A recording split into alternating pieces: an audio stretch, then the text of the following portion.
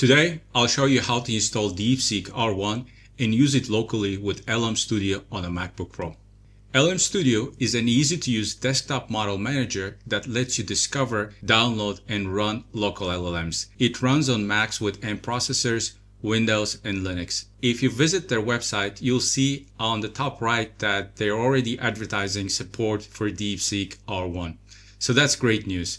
Once you get on the website, the first thing you'll notice is the three buttons on the left. Download for Mac, for Windows, or for Linux. The easiest way to download and install is to click in one of those buttons that applies to your operating system. Once the installation finishes, then you can run it and start browsing the models. But let's take a look at some of the features of LM Studio. For example, it lets you run LLMs on your laptop entirely offline, so you don't have to be connected to any networks. You can run these on a plane, you can run them completely privately, guaranteeing that no information will be sent to any provider. You can chat with your local documents, so it provides a local RAG system similar to GPT-4All, so that's really good. In-app chat UI, so the UI is quite nice, the UX is amazing. It supports many GGUF models like Llama, Mistral, Phi, Gemma, Starcoders. Anything you can find on Hugging Face is most likely supported. And there are some minimum requirements like the M processor for Mac, and for Windows or Linux, a processor that supports AVX2. The second way how this can be installed is through Homebrew. If you have Homebrew, then you can just run the command brew install --cask lm-studio. So that's the command, and if you wait a little bit, that will do the installation. In my case, I already had it installed. So if you have it installed, it's not going to do the installation one more time, but once you run this command, LM Studio will also be installed on your MacBook. Now, once LM Studio is installed, you can launch the app, and the first thing you'll see is the chat interface. There are four little icons on the top left. The first yellow one is the chat, then you have the developer, then you have the models directory, and lastly, the search icon allows you to search for models. When you first launch LM Studio, you will not have any models installed, so what you'll need to do is go and find and download the DeepSeek model. You can just go through the buttons and explore the interface. I've already downloaded this. As you can see, the DeepSeek R1 Distill Qwen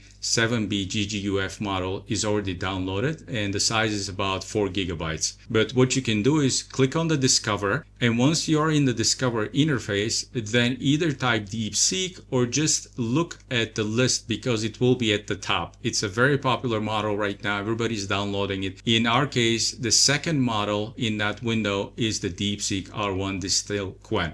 So just click on that and hit the download button. Wait a little bit. It takes a few minutes for the download to finish. And once it's done, it will turn green and say downloaded. And once the download is complete, then you can navigate to your chat interface and load the model. Right now, what you see on the middle top section of the screen is the model being loaded. It's 4 gigabytes, so it takes a few seconds to load the model. Once the model is loaded, then you can start chatting with it. And in this case, we're not adding any documents, anything like that. We can just start with a simple hi, just to test whether the model is working or not. So just type any question.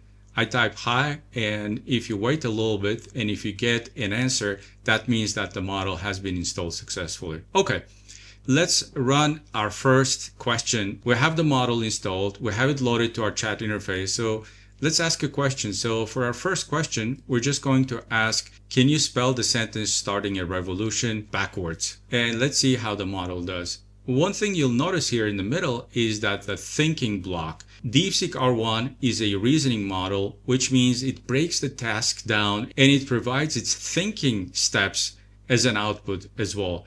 These are just the deliberations of the model. They're not included in the final answer, but that's how the model goes step by step in the chain of thought, breaking down the larger question into smaller questions and then solving each small question and then combining the results into one. So that goes on for a little while. I'm going to skip this because it takes a little longer on my MacBook. Depending on your machine configuration, if you have a GPU, you'll be flying through this, but I don't have a GPU, and therefore any question takes about anywhere from 60 seconds to 2 minutes.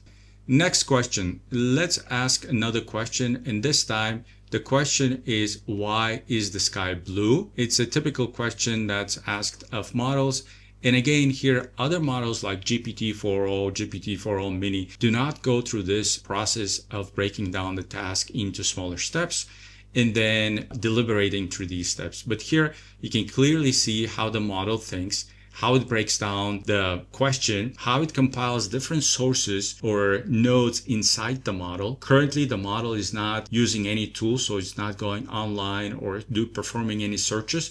This is a completely local execution. And now with the light blue font, it's giving the answer and the reasons why the sky is blue. That's another really, really good example of a reasoning model in action. Let's move on and ask another question. This one is a little bit more around the reasoning, and I'll talk about some of the ways you can utilize reasoning models and how they're different than functional models. This question, what is the reason for gravity, is a good one. So let's see how the model reacts to this. In this case, it didn't really go through a lot of deliberation. It had the answer ready and provided it as a fundamental force of nature that attracts the masses to each other. So it's a straightforward answer.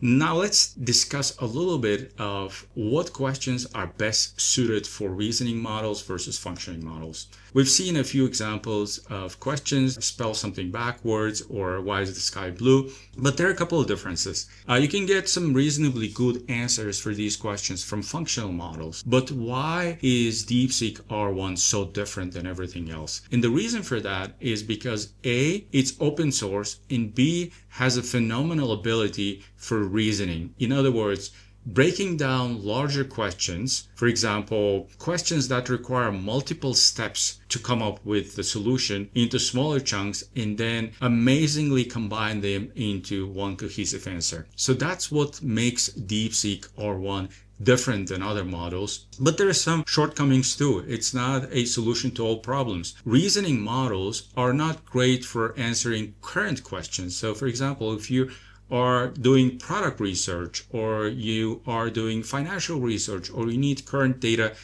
functional models like GPT-4o, especially GPT-4o mini, with its inexpensive price model as well as its fast performance, it's probably a better suited model for those kind of questions. The second area is that reasoning models, as of right now, do not support function calling and structured outputs.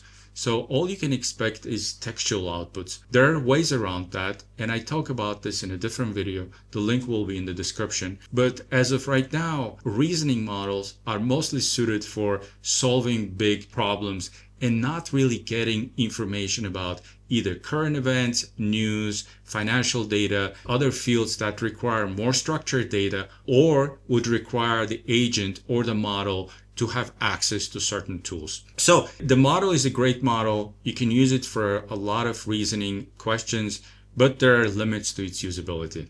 DeepSeek R1 with PydanticAI is a great combination that overcomes some of those limitations that I just talked about.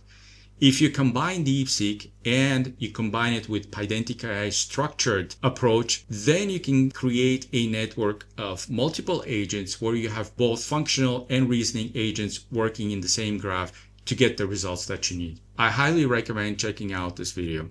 If you're interested in following along, the GitHub repo also provides a number of working practical examples on both DeepSeek and PydanticAI.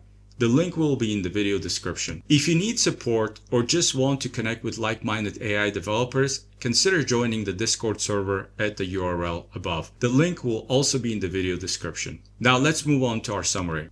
R1 from DeepSeek is a powerful reasoning model that can be used in a local setup. The small footprint and high reasoning capabilities make DeepSeek an ideal choice for everyday use. LM Studio provides an easy way to get started with DeepSeek R1. I hope you've enjoyed this short tutorial and you learned something new. If you like this type of content, please consider becoming a member and giving the video a thumbs up. Thank you, and see you in the next one.